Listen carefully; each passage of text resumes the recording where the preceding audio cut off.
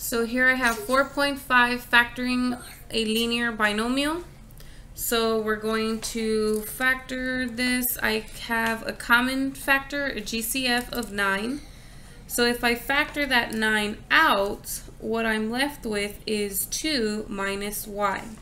Now, one thing I need to realize is that if you have a GCF, you factor it out, and then you should have the same number of terms as given expression inside the parentheses.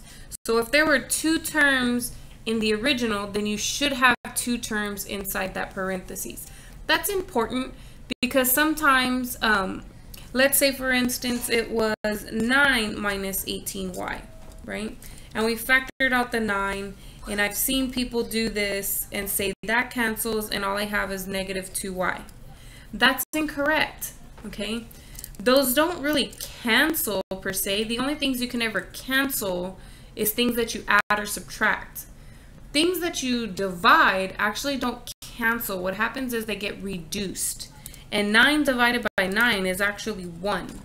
And you have to have 2 terms in this parentheses if there was 2 terms in the original expression. Okay?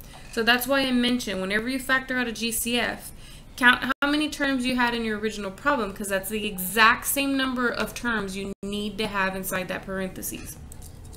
So here I notice that the GCF is 7. 7 is the largest number that goes into 28 and 21.